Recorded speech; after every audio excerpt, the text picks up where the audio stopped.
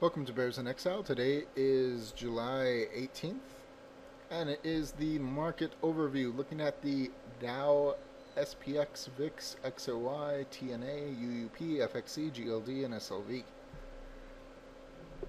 And we had an ugly day in the market. Fortunately, it was able to recover a chunk of it, ending us with this hammery looking structure. Body could be a little bit smaller, tail could be a little bit longer, but that is what it is.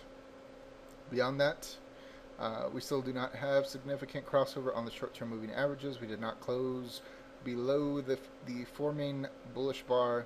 Stochastic getting above the 20, RSI getting out of overbought area. MACD histogram still ticking down. MACD yet to get a bearish crossover. 60-minute, we still have these divergence in the stochastic, still have the divergence in the RSI, still have the divergence in the MACD histogram.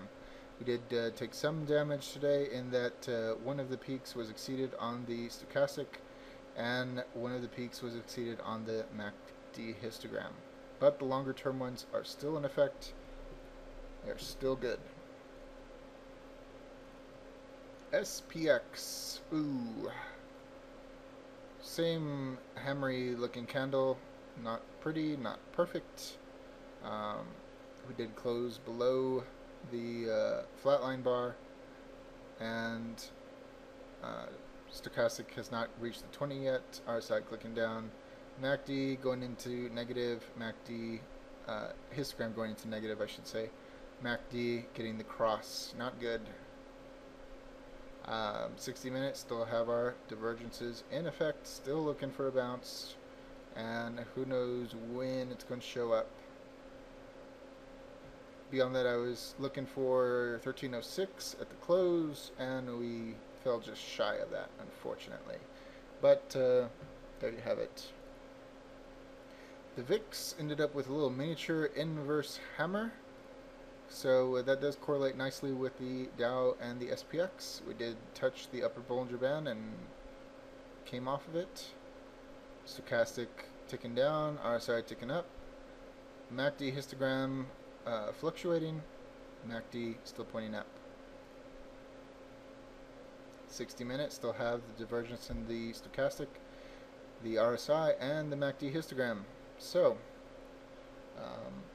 still waiting. XOI. This one does not correlate well today with the regular indexes. We have a hammer, and would have been better to see that lower, but we got it here. So anyway, that's oil.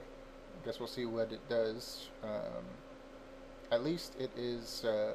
We have the bar here and it's bouncing off of it. That's the best spin I could put on it, but really would have preferred this in a lower position. TNA faster on the way up and faster on the way down. How did this get in here?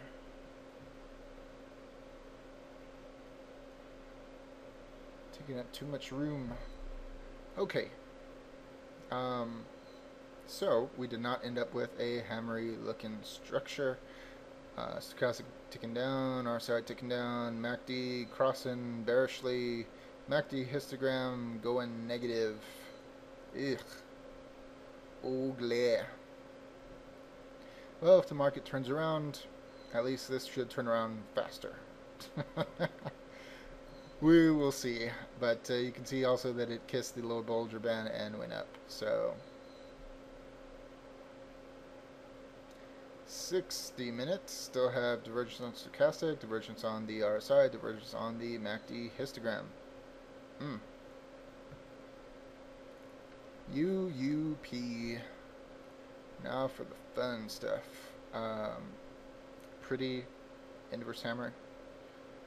Stochastic ticking up, RSI ticking up to neutral, MACD trying to figure out what to do with itself, if it's going to get cross or not. and MACD histogram ticking down.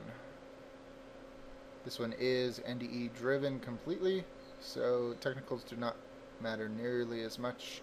If we get resolution to the euro and the debt ceiling, we'll have to see what it does. We do have an inverse hammer. We had a spinning top on Friday, so we'll be watching to see what it does. FXE, good correlation.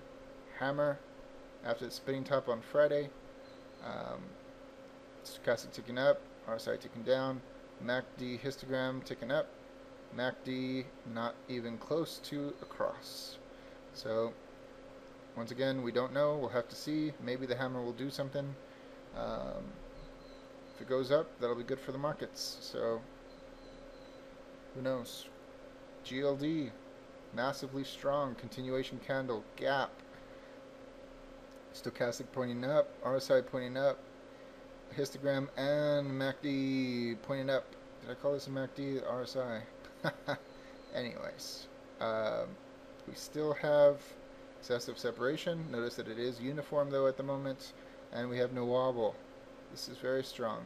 Once we have resolution to the problems, I would expect this to go down and test the bar, or at the minimum do a bubble correction.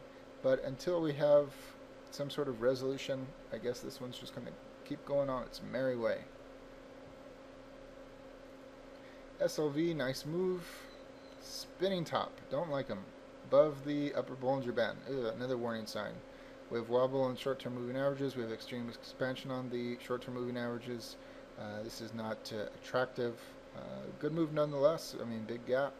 Stochastic pointing up, RSI pointing up, MACD and MACD histogram pointing up. So, looks good. I don't trust it for a moment, but there it is. There isn't too much to say beyond all of this, I don't think.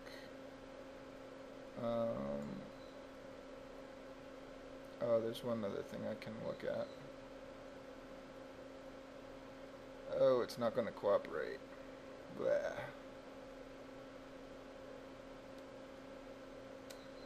Sorry about this. SPY. Okay, I may not be able to do this. I'll try one more time. Here we are. SPY. ETF of SPX. I just find it kind of interesting that even with all of this down movement and everything, we are starting to get buy volume. The volume has turned to green. So this is getting bought, but it's just not enough to stop it. So does this mean that they are buying it prior to a bounce? It's anyone's interpretation, but we shall have to see. I just thought that that was interesting. As always, all investing decisions are your own. This chart and video are for entertainment, educational, and consumption of time purposes only. Thank you.